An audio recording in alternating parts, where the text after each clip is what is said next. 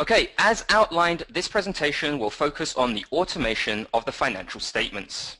Today, I will be using the Canadian GAAP financials template. However, if you're working with our US GAAP, IFRS, or GASB templates, while minor differences may be observed, this presentation will be applicable for all CaseWare financial solutions. Our financial solutions automate the generation of financial statements in a number of ways, from formatting to content generation and everything in between. When used to its full potential, the solution has the ability to generate complete financial statements for varying engagement types at the click of a button, saving clients immeasurable time each year. Today, as Todd mentioned, our focus will be on two key concepts. Those are building and automating statements using mapping structures and defining default content to generate in engagement files using the Edit Content feature. So first, building and automating statements using the mapping structures. When considering automation of statements, users must take into account three key components. Those components are your master template, your engagement files, and of course the mapping structures that relate these two components. Users must create and maintain statements within the applicable libraries at the master template level in order to create automated statements. Essential to automating statements, users must maintain a consistent mapping structure between their master template and all engagement files. While some administration is required to achieve this, the time saved in automating statements is far greater than that required to maintain a consistent mapping structure. As engagement files are based on the master templates, all engagement files will automatically adopt the mapping structure present within the master template. So, depending on your organization, it is expected that over time, mapping structures will change and evolve in order to group accounts effectively. For example, if you're working with a public practice, you may gain a new agricultural client in the future. This may require the creation of new map numbers in order to group this client's accounts.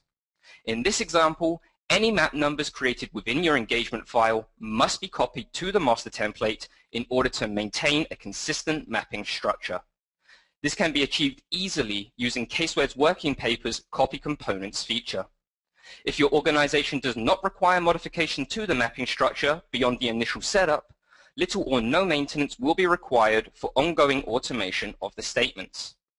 So, providing you have maintained a consistent mapping structure between your master template and your engagement files, let's examine how statements are automated using map numbers.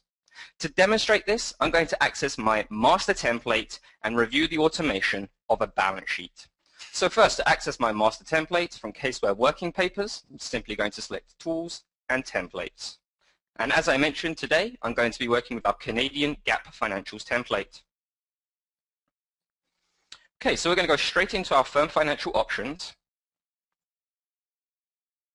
and we're going to access our balance sheet knowledge library. Okay, so here we have a balance sheet that I created earlier today. So the purpose of this demonstration is to give our attendees a clear understanding of how we automate our financial statements at the engagement level using our mapping structures. So here I have a balance sheet. This balance sheet is made up of 5 columns, as we can see. I can advise you the only column of any consequence is column 1. Columns 2, 3, 4, and 5 are going to pull their information as a result of whatever is entered into column 1, and if we select our drop-down, column 1 represents our mapping structure. So if, for example, we change the mapping structure, the map number listed here to other cash, our map number as well as our description is updated. So how does the automation of our financial statements work in our engagement or client files? Well, when you generate your financial statements, for example, the program will say that the first line under current assets should be map number 111. Now, we've already established that we need to have a consistent mapping structure. So providing I have a consistent mapping structure in my engagement file, when I generate my financial statements, my first line under current assets will be map number 111.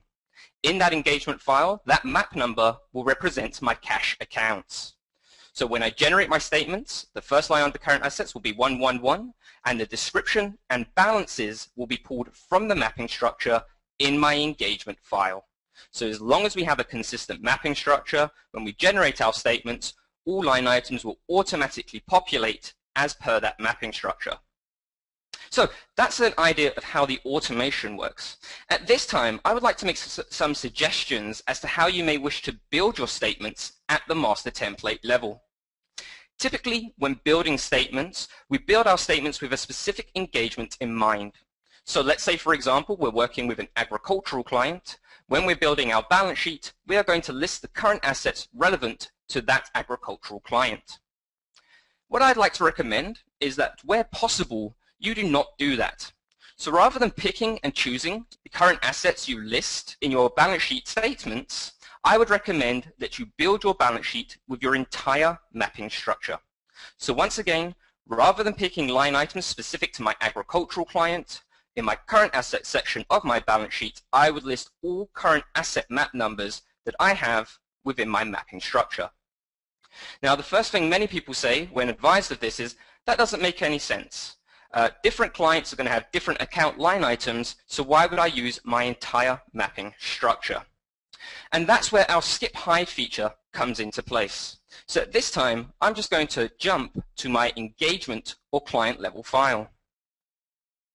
So here's an engagement file I created earlier, and I've already pre-generated my financial statements within this file. So if we jump down to our balance sheet here and just access our editing mode, you will notice that within my balance sheet I have some line items which are listed in a black font, while other line items are listed in a blue font.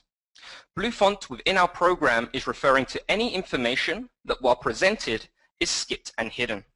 Skipped and hidden is terminology we use to describe information that, while presented, will not be included in any final copies of your statements. So for example, if I were to print these statements or save them as a PDF, I will not see any of these blue line items. Furthermore, you'll notice that blue line items are those line items which do not have any associated balances. So if I select to hide my skipped rows and columns, here we can see an example of our balance sheet as it will appear when it is printed. All of those blue line items are removed.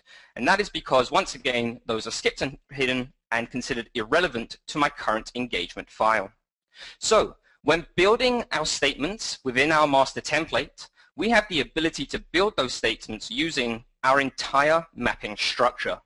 In each individual engagement file, all line items that should be included will automatically be included, and any line items which are not relevant to your engagement file will not have any associated balances, so will automatically be ignored by the program.